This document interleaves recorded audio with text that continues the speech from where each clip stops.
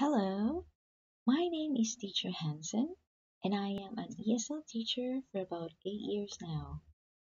I graduated with a degree in Bachelor of Science in Physical Therapy. I have a professional education unit and a 120-hour TESOL certificate. I've been teaching English as a second language to Koreans, Chinese, and Japanese nationals of different ages and levels.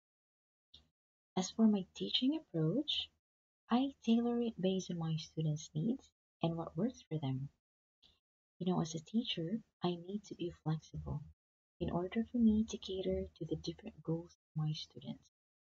I believe that learning is easier that way. So, to all my potential students out there, I hope to see you all in my classes soon. I'm sure it's going to be a lot of fun. So, see you. Bye.